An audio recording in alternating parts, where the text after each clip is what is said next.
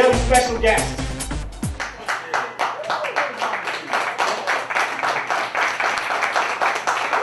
You're not buying into the love.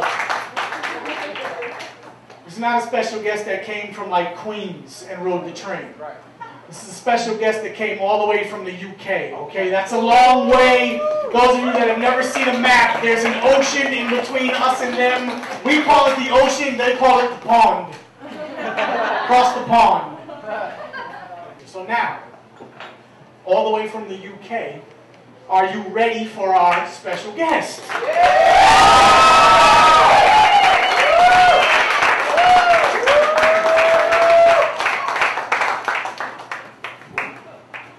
Grist is a spoken word artist and English teacher based in the UK. He became Poet Laureate of Peterborough in 2008 and Chief Bard of the Fens in 2009. He will translate that into English US when he gets up here. That's English UK. There's a difference. As well as becoming the Edinburgh Fringe's Slam Champion in 2010. He's been on 3 national tours and has performed in the House of the Commons. He will again educate you as to what that means for those of you that don't know anything about the UK. You don't need to read a book.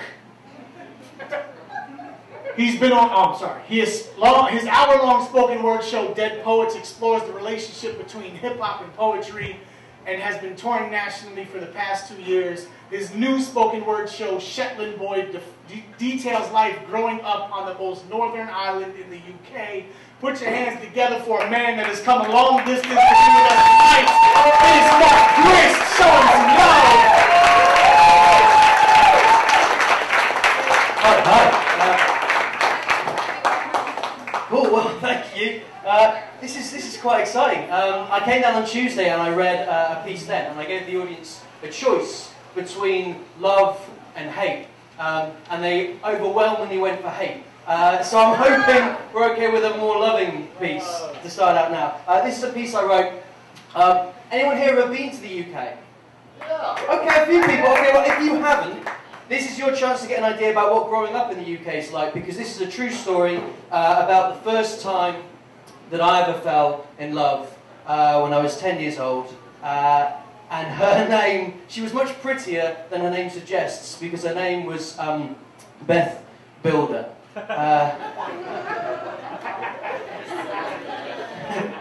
And it goes exactly like this.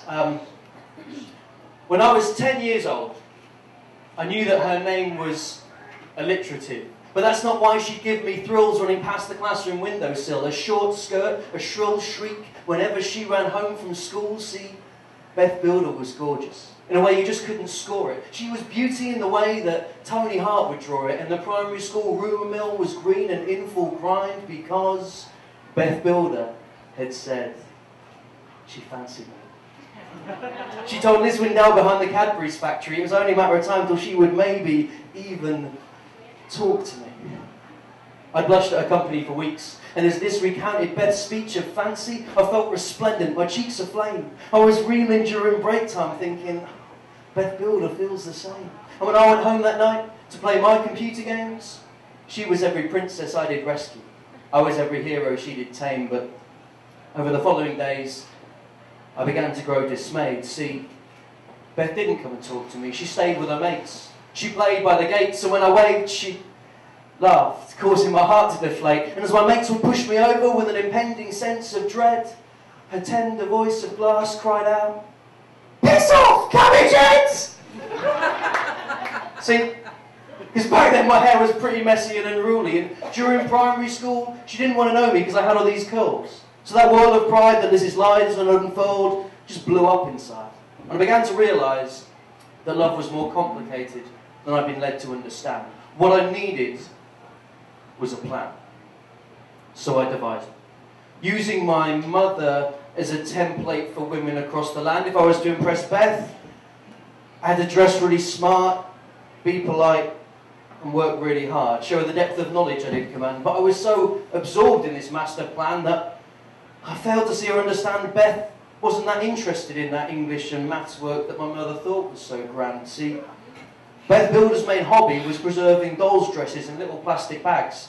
Well, I stuck around after school discussing chess club and Nintendo mags, and the fact that Miss Howe's face sagged whenever Beth handed in her work, it just didn't register. I wanted so badly to impress her. That's the stupor I was in, that I just worked like a demon. I read through the blue, green, red and purple section till I was the first kid allowed to read anything in my school, and I worked, and I worked, and I worked, while Beth just played, laughed, jerked outside, doing handstands, showing other boys her frinny knickers, and all I was getting for my efforts was a bunch of smiley stickers. And I figured, no, this isn't good enough. One week after coming top of some tests, I thought it would be best to phone Beth Builder and ask her out. So I did, the receiver slipping in my palm. When Beth picked up, I said, hello, and what I hope sounded calm. She said, who's that? I said, it's Mark. She said, what, Cabbage Head? Here I attempted a feeble laugh. She said, wait there, and left. And I did wait for what seemed like ages, until another voice came back, like this little gurgling whisper. And I realised that Beth had put me on the phone to a little baby sister, and I said, hello. There's just this pause, this hesitation, then just this babyish declaration.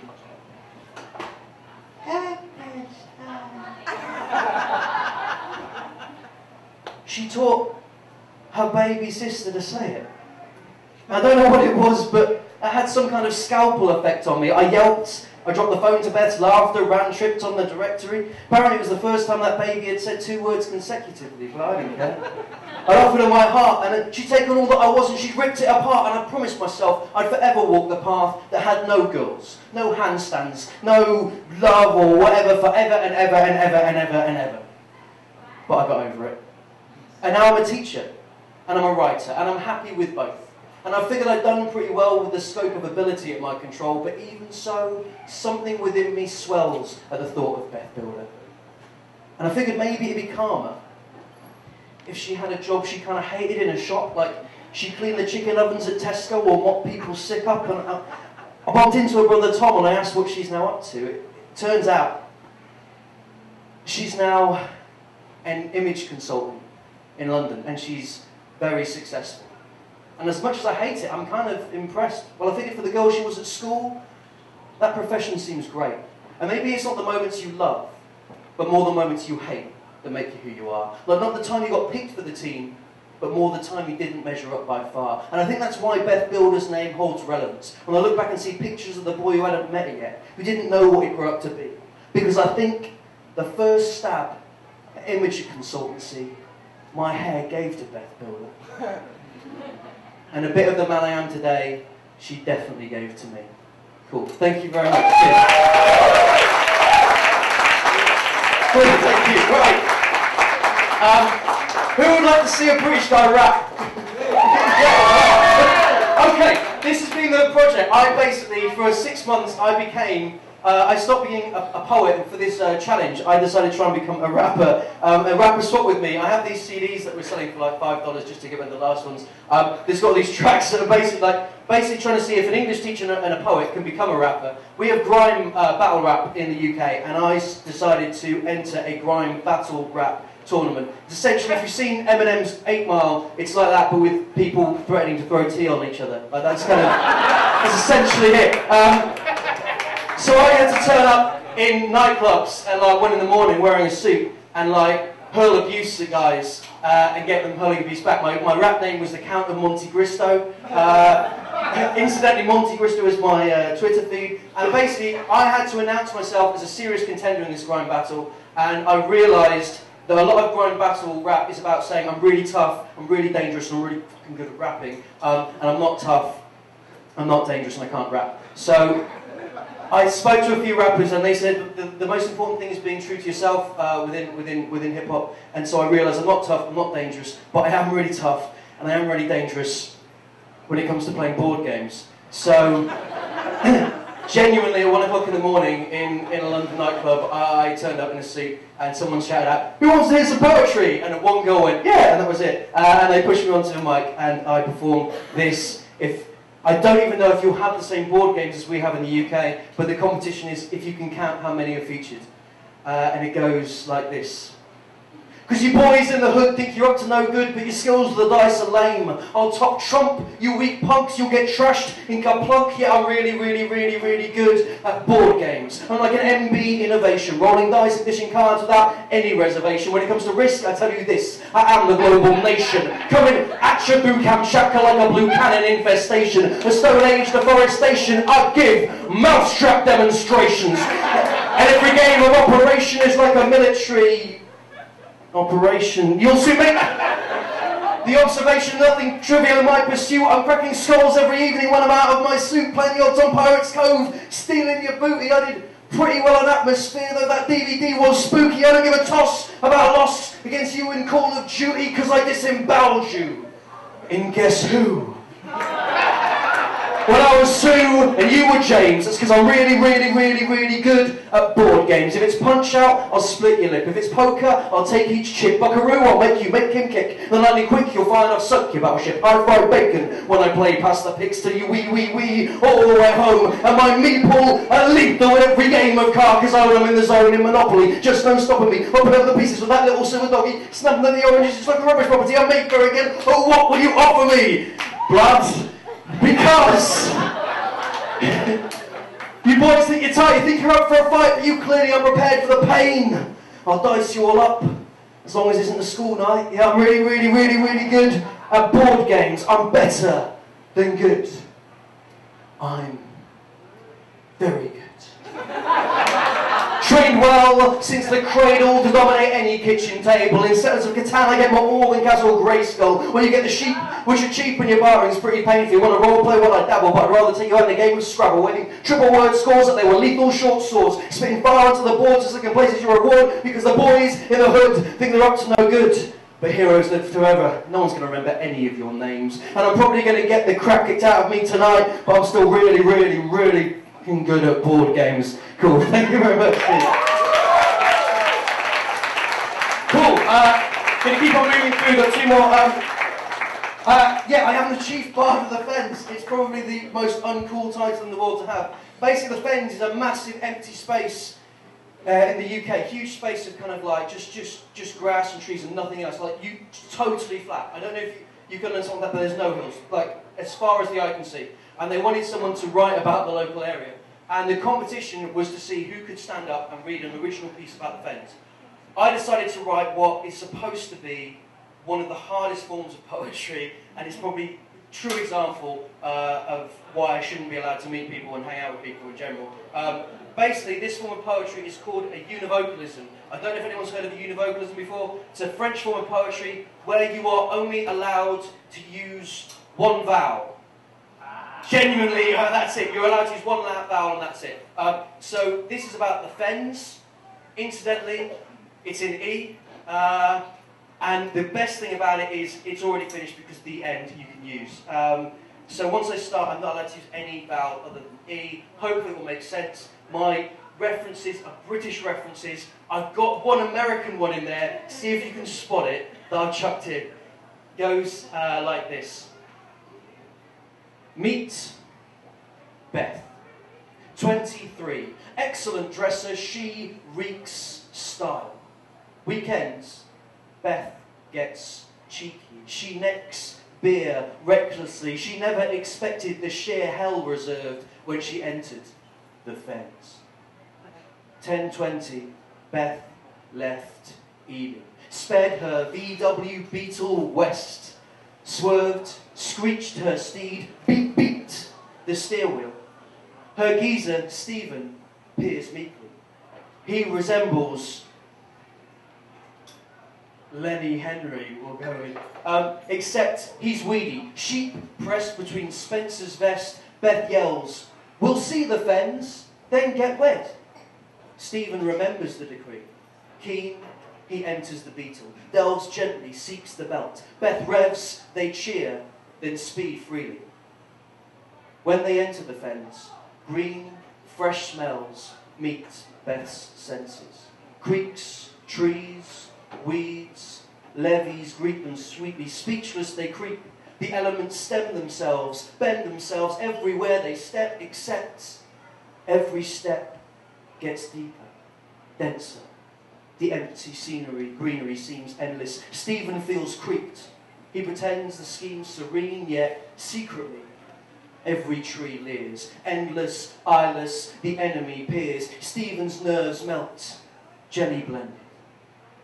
Then, when the deep sky speckles, Beth preps her reedy bed.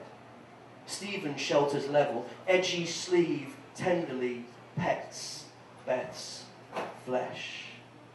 Well, Beth's eyes needle when she sees the tent he's erected. Breathing needs rejected, Stephen sleeps neglected. Then, sleep spent, they peel themselves free. They creep, the trees bleed, scenery ferments. Beth tells herself they'll never flee the fens, except 10 weeks spent, Beth emerges, enters the next settlement.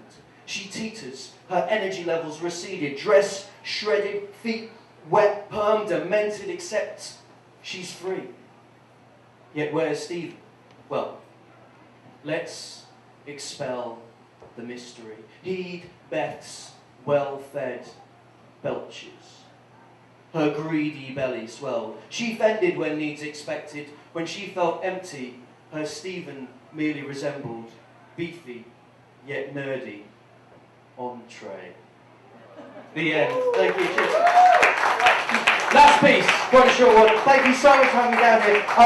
This is dedicated to Anne, who's been fantastic and has had my girlfriend Lucy and I staying over at hers the last couple of days. Thank you so much for listening. If you're ever over in the UK, hit me up. I'm on Monty Gristo is my Twitter name. Let me know. If any of you are in the UK, I run some poetry nights over there. It'd be cool to have you guys over to perform. This last piece was called A Feminist Anthem by the Scotsman newspaper, which is very nice. I basically wrote it because I was out with a bunch of rugby players, and they're nice guys, but they were saying a load of stuff about women that I didn't really agree with. And like any good poet, I kind of went, yeah, absolutely, and then went home and wrote a really witty response. And they're definitely not here, so I can definitely perform it. So it goes like this. And thank you all for listening. So, what do you go for in a girl? He crows, lifting the lager to his lips. He gestures where his mate sits, then downs his glass. He prefers tits. I prefer arse. What do you go for in a girl? Well, I feel quite uncomfortable. The air left the room a long time ago. All eyes are on me. If you must know, I'd like a girl who reads. Yeah. Reads. I'm not trying to call you a chauvinist, because I know that you're not alone in this, but I'd like a girl who reads, who needs the written word, and who uses the added vocabulary she gleans from novels and poetry to hold lively conversation in a range of social situations. I'd like a girl who reads, whose heart bleeds at the words of Graham Greene, or even People magazines. Rebecca was there, I'll cover that. She'll tie back her hair while she's reading Jane Eyre, and she goes cover to cover with each Waterstone's 3 for 2 offer. But I want a girl who doesn't stop there. I want a girl who reads, who feeds her addiction for fiction with unusual poems and plays that she hunts out in crooked bookshops for days and days and days. She'll sit addicted at breakfast, soaking up the back of the cornflakes box, and the info she gets from what she reads makes her a total fox, because she's interesting and she's unique, and her theories make me go weak at the knees. I want a girl who reads. A girl whose eyes will analyse the menu over dinner, will use what she learns to kick my ass in arguments so she always ends the winner, but she'd still be sweet, and she'd still be flirty because she loves the classics, and they're pretty dirty. And that means late at night she'll always have me in a stupor as we reenact the raunchy bits from the works of Gilly. See? Some guys prefer arses, some prefer tits, and I'm not saying that I don't like those bits, but what's more important, what supersedes, is a girl with passion, wit and dreams. So I like a girl who reads. Thank you very much for having me. Cheers.